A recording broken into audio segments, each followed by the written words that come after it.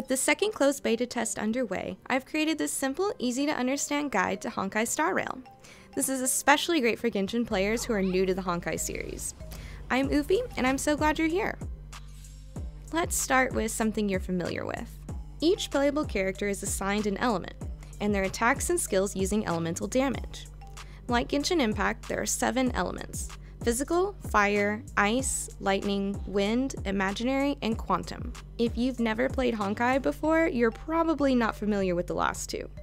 These are 2 of the elements that are in Honkai Impact 3rd. Imaginary and quantum are more concepts rather than physical elements.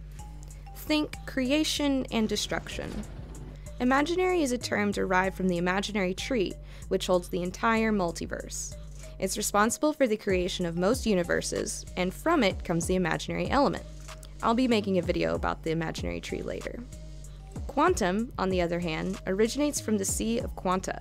Think of the Abyss from Genshin, which is a vast, probably infinite space that exists outside the realm of the tree, and it slowly decays and destroys whatever finds its way into it. And there's your 7 elements of Honkai Star Rail. Defeat your enemies by using corresponding elements to break their shields and achieve victory. The enemy's HP bar will show which elements they are weak to. The character building in Star Rail is very similar to Genshin Impact, except for a few things.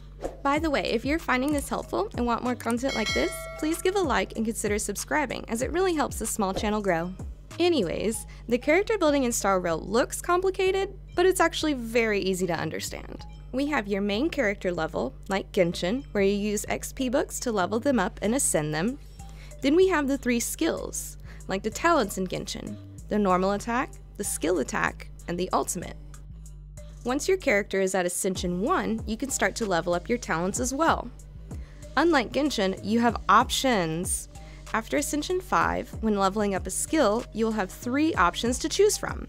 You can also level up your passive talent too.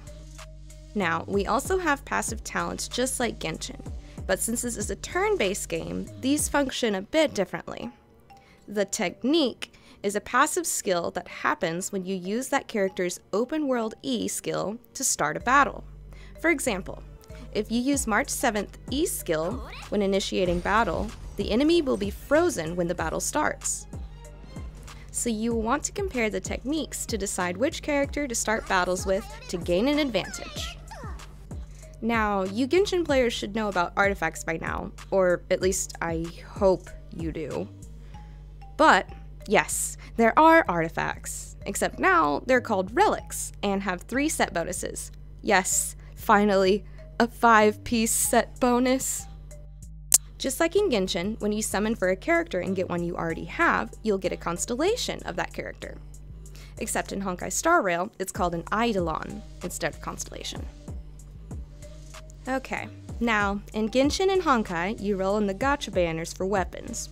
However, for Honkai Star Rail, you'll be pulling for light cones instead of weapons. Think of light cones as an artifact for a specific class or path. I'll get to the paths later. You equip only one, like a weapon, and you level it up and refine it, just like in Genshin. Just like the weapons in Genshin, every light cone will have its own stats and bonuses that upgrade with every level and refinement.